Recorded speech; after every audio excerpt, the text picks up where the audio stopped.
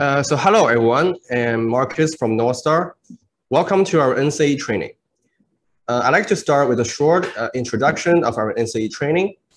So the full name of NCE is NovaStar Certified Engineer. So we have trained more than 3,000 individuals all over the world since it started in 2014. I given multiple courses and valuable chances to embrace the LED control system. NCE courses enable you to operate and maintain the equipment independently. Because of the special situation, this year, we hold the training online. We are hoping more techniques could get the knowledge and the certification even in this hard time. This term, we will have 8 courses and a final examination. You could get online training certification if you sign in for 6 courses at least and pass the final exam. So I hope you guys can go to all courses to make a good score. So okay, let's start with today's course. So H-Series video splicing server. H-Series integrate the video splicer and 4K sending card in one device. It is highly integrated and very high-end. So it's the first all-in-one splicer and controller in the industry, which really simplifies system integration.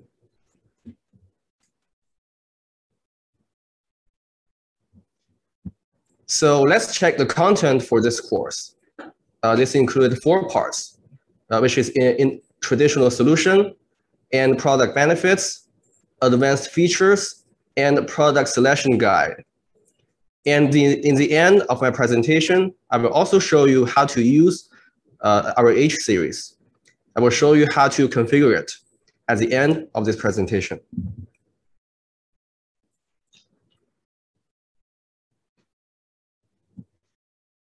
So let's take a look at the traditional solution. As we know, with the LED display industry growth, the pixel pitch is getting smaller, and the screen is becoming bigger, and the resolution is getting higher. And there are more requirements on the functions of LED screen. Just like this case. In this case, the resolution of the LED screen is 4K. It is 7680 by 4320. So it's an 8K LED screen. For the normal solution, it should use 16 pieces of M-Control 660 and 1 video splicer and 4 pieces of 4K level output graphic card.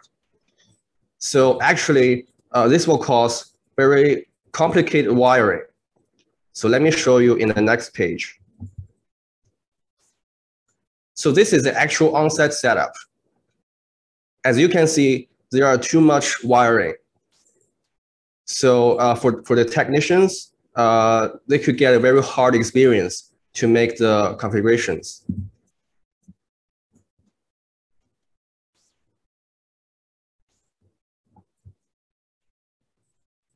So the problems with the traditional LED splicer and the sending card is there will be too much equipment with complex wiring. The amount of equipment, as well as the amount and types of cables, is too much.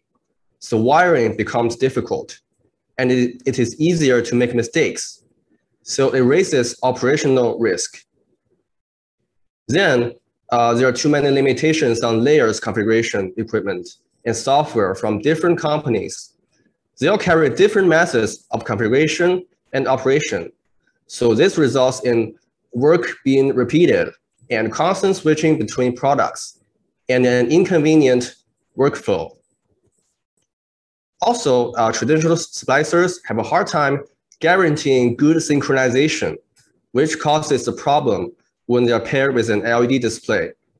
So this will result in a bad visual experience, especially with fast-moving video, such as sporting events.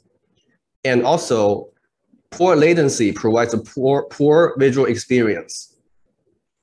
So these are the common issues with a traditional solution. And so in order to deal with those issues, we developed the totally new product, our H series. So let's take a look at this page, because H series integrate the video splicer and the 4K sending card in one device. So the 17 devices in traditional solution will be exchanged, will be replaced by only one piece of H9. So that means the whole installation and maintenance will be simple, not only on the hardware, but also on the solution, software, and service. So this will save time, save cost, and labor.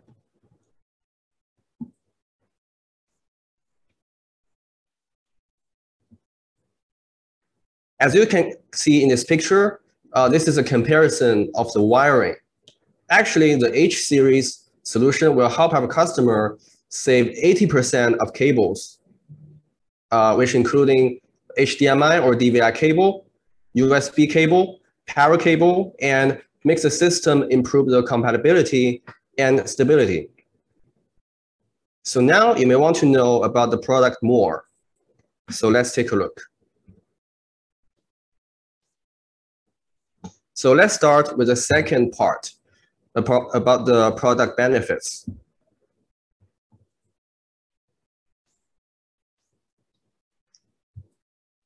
So the H series, it is highly integrated.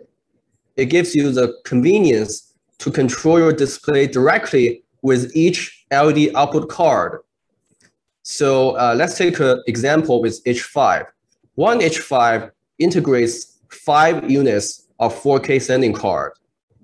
And in total, they could load up to 65 million pixels and up to 10 pieces of 4K inputs or 40 pieces of 2K inputs.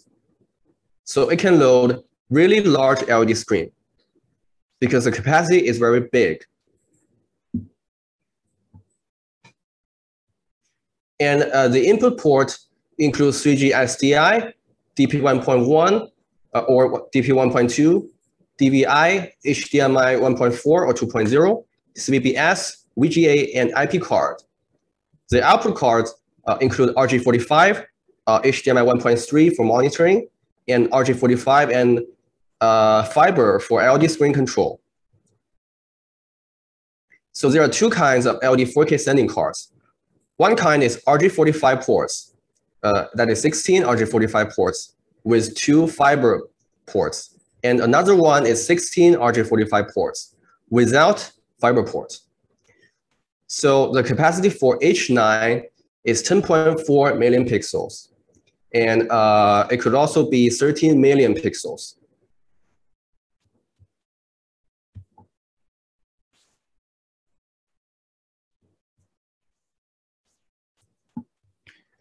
And the output card can also support multiple layers. So each output card supports 16 by 2K layers, or 8 by 4K by 1K layers, or 4 4K layers. And the quantity of layers is not reduced or for image cross output cards. So each layer can scale to the full screen.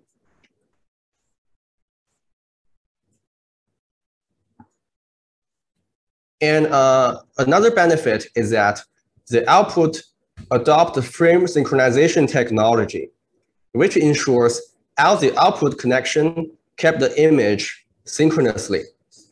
And the image is complete and plays smoothly without any stuck, frame loss, and tearing. So let's take a look.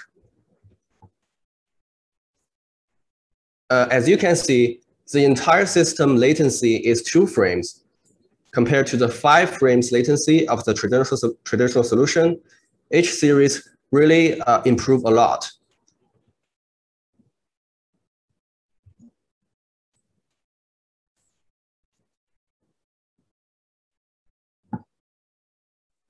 So too much equipment with complex wiring to be solved and too many limitations on layers configuration. and also tearing issues. So the high latency issue should be solved. So these are the issues for the traditional solution. So if you use our H series, that means it's highly integrated. So there won't be so much wiring. So the installation will be much easier for you and for our engineer. And also, if you use our H series, the layer settings could be flexible. So, and for the synchronization issue, you don't have to worry about that. It's just going to be perfect because we use this frame synchronization technology. And also, the latency will be reduced as well. So in general, H series is just much better than the traditional solution. So the third part is about the advanced features. So let's take a look. So the advanced features includes web page control, seamless switching, HDR, 3D, input and output monitoring, and EDID management. And I will introduce them one by one. So the first feature is that the software is compatible with either PC, phone, and pad. So our configuration interface could be running on any device which has browser. And the visual edit function to make the configuration more easily. And it will also has real-time monitoring to make sure we know the status of the input and output.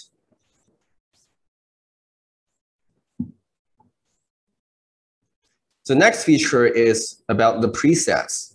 So for H series, it could support up to 2,000 presets. 2,000, so that is a very large number. So it should be enough for our customers' needs. And it could also support fade in and fade out with seamless switching.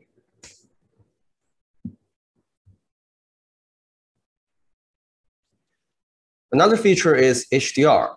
So for sure, this will enhance the image quality. As you can see in these two pictures, HDR just has better visual effect than SDR because the color are more vivid and you can see more details in the shade area in the HDR. Also, it supports 3D function, so the customer can have a more immense experience when 3D function is enabled.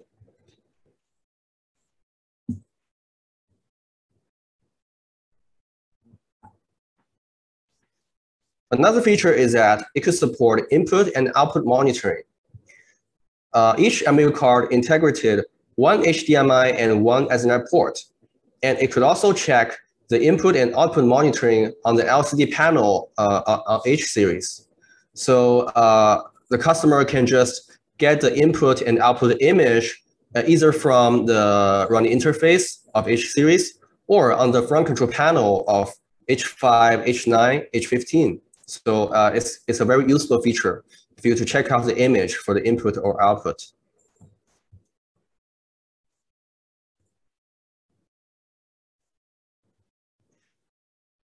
And the next feature is EDID management. This feature allows you to configure the input resolution or frame rate.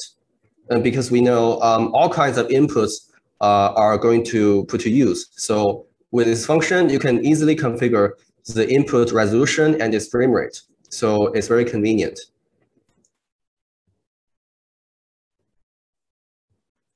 So the last part is about the product selection guide.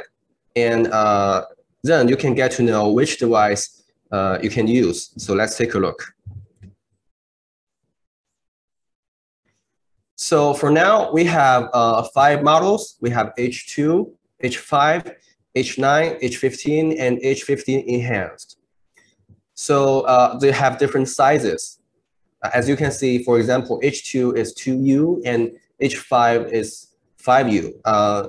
Actually, this represents different height for the device. And they all support different numbers of input cards. So for example, H2 could support 4 input cards and maximum to be installed inside the H2. And for H15, it supports up to 30 input cards to be installed in it. So 30, so that means you can connect up to 120 input source to H15. So that is a very large number. And also, different device supports different output cards. For example, H2, it supports 2 output cards and maximum to be installed. That means the loading capacity for H2 is 26 million pixels at maximum if 2 pieces of 20 output cards, of 20 as their output cards to be installed inside the H2. And different models have different numbers for the installation. So let's take a look at the rear panel of those devices. So for example, this is H15 and H15 enhanced. As you can see, there are many slots. There are many slots behind the device. So you can install many input cards or output cards. Actually, the difference between H15 and H15 enhanced is that you could install more output cards on H15 enhanced. So that means it has bigger capacity. So you can load a much bigger LED screen than H15. And for other models, we have H9. As you can see, this one, you could install up to 5 output cards. And you could also install up to 10 input cards in H9. And also we have some smaller ones like H5. For this one, you could install up to 3 output cards on H9. And also we have H2. So this one is the smallest, and you can install up to 2 pieces of output cards on H2.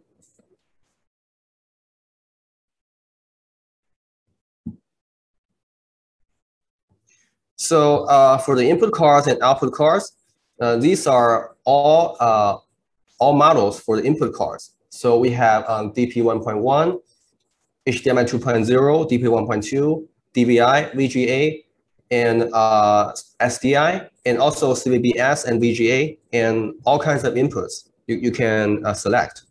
So you can choose them depending on your needs, depending on your input source.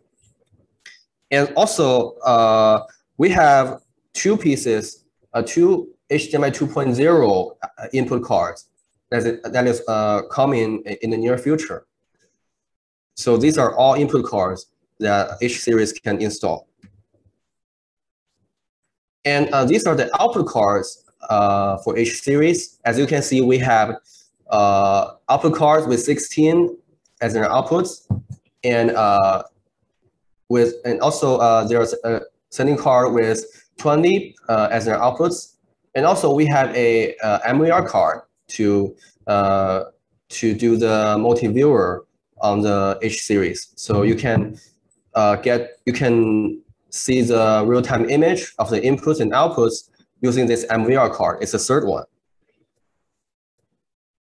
And the loading capacity for 16 for the first one, of course, it's just 10.4 million pixels because there are 16 outputs, 16 other outputs on it. And for the second one, the loading capacity for it is just 13 million pixels. And but for the first one, it has fiber outputs. So if you have needs on long-range transmission, you can just select the first one. And the third one, as I mentioned, is just an MVR card. So you can see the real-time image using this card.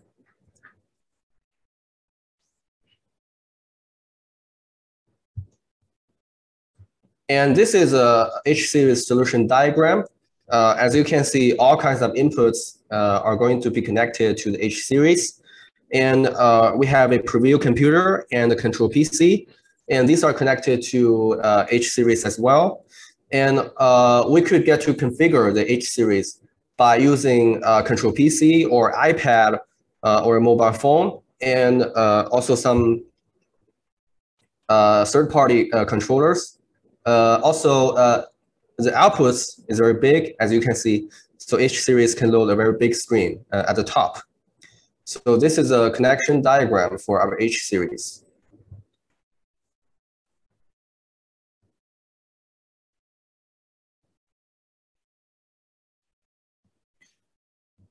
So here, now the presentation has ended. And so I will show you how to configure the H series using our control interface. So as you can see, this is the video splicer interface. So as you can see, we have configuration, programming, multi-viewer, device, and settings. So in configuration, you should be able to configure the output there. So this is for making up your screen, your LED screen. And programming is about open different layers on the LED screen. And for the multi-viewer, you can just see the real-time image of input and output here. And for device, you can see the device running status. So, for example, on this one, you can see this one is connected. And you can also see the firmware version of different output cards or input cards. And settings, you could just configure many features here. So normally, when you just got the device, the first thing you have to do is to configure the screen. First, you have to go to settings and output here. Settings and output. And here, you have to configure the screen resolution depending on the loading capacity for each output. For example, this output card, it loads a screen of, let's say, 1920 by 1080.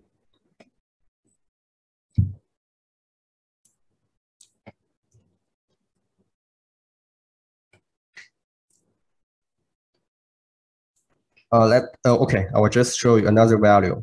So you just have to configure the resolution depending on the loading for each sending card. So for example, we can do this and we can just click apply.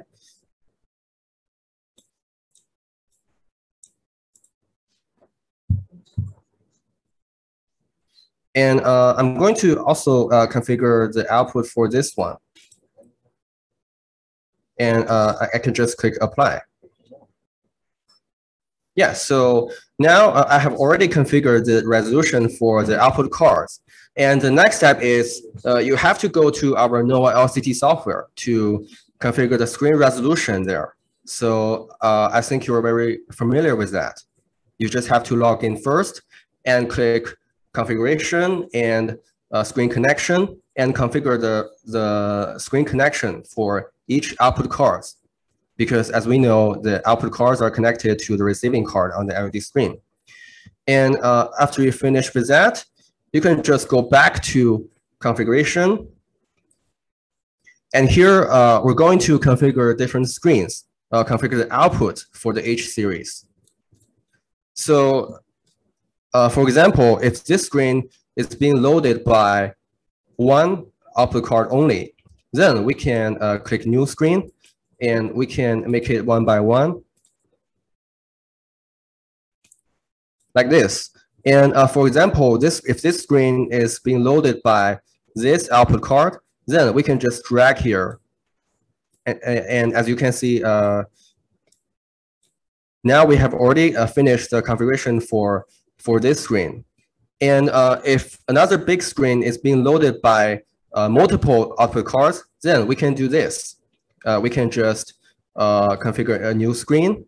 And so for example, if this screen is being loaded by two sending cards, by two output cards, then we can just configure different rows or columns like this. Then we just have to drag in different output cards like this. Because here, the size of different cards is different. So it could show like this.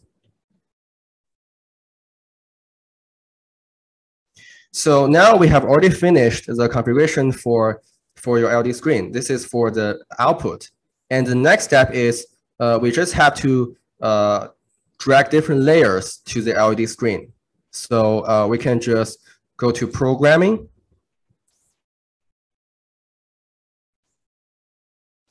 We can just go to programming and we can just drag in the input here. It's very simple. Let me show you.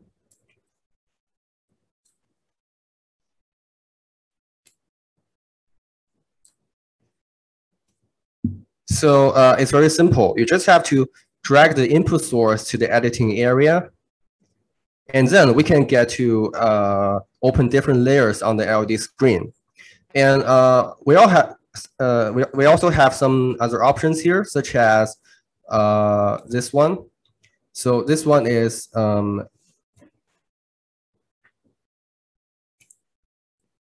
this one is just hidden. And also for this one is freeze. So this one will freeze the image like this. And also we have lock and make it full screen like this. So yeah, it's just gonna be full screen. And also we could adjust the priority here. So we can configure different priority for different layers. And also another different useful feature is that you can flip the input source here.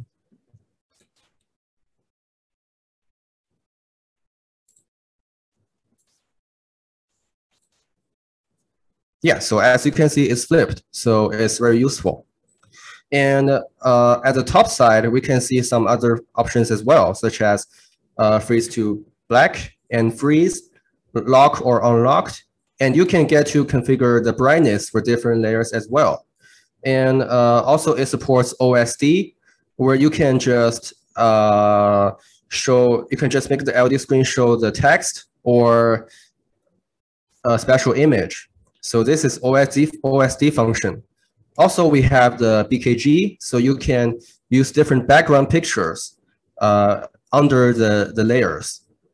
And also, we have this live or take option. If it's live, that means all changes to the LED screen will just directly go to the LED screen. And if it's not live, the changes will only go to the LED screen if you click this take button. So this is live and take. And we also have preset and preset playback. As I mentioned before, actually H-Series, it could support 2,000 presets at maximum. So in order to save the preset, we can just click here to save the preset. So actually this will save all the information, including the layer, size, and the position, and its input source. So we can just click save preset here. So in preset, you can see it's here, and I can just delete some of them, and I could just directly use this preset, as you can see. So this is very, very useful because you can pre-edit the layers. And also another feature is the preset playback. So actually this one will make the preset play in the rotation. So if you have multiple presets, and you can set up this playback, and different preset could be played for different time. So actually this is very useful as well. So actually now we have already finished the configuration for the LED screen. And also there are some other features such as the multi-viewer, where you can get to see the real-time image for the input source or the output source. For example, we click multi-viewer, and as you can see, you can already see the input image here. Yes, and I can also change the templates here, and we can click clear. So you can customize the template on your own to fill your need, just like this.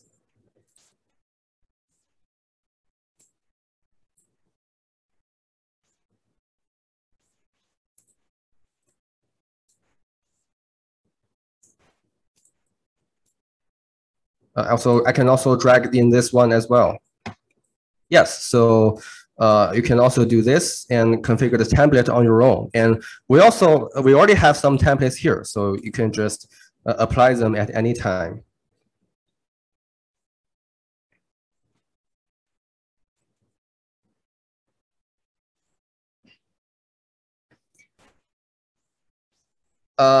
But to use this function, you must make sure actually the MVR card is being installed. So you can go to device. Actually, here you can see all the running status of different input cards and output cards. And also it will show the connection status. For this one, here, for example, for this input card, this input is being used. So it's very useful. And you can see the connector type, HDMI 1.3 and HDMI 1.4, and also its SN number and the firmware version. And you can also get to see the color sample and connection type for different input. And for the output as well, you can see the firmware version here. And if you want to use the multi-viewer function, you must make sure that the H series, the MVR card, is in the same subnet within the H series. So here you can configure the IP address for the MVR card. So you just have to make sure it's in the same subnet, in the same network with the H series. So you can configure the IP address here. And let's go back to settings.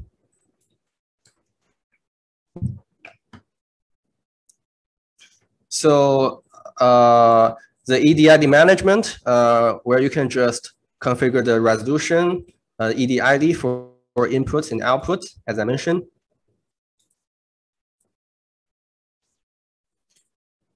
And here is output. So you just have to make sure that the resolution here equals to the pixel loaded by each output card. And for IPC management, actually it is for, because we have a IP card for the input. So actually this is just for configure the IP cameras. So you can enter some IP address, sorry, you can enter some links to get the streaming signal for the IP card. And also we have some other functions like user management. So in this one, you can get to configure different sub-users.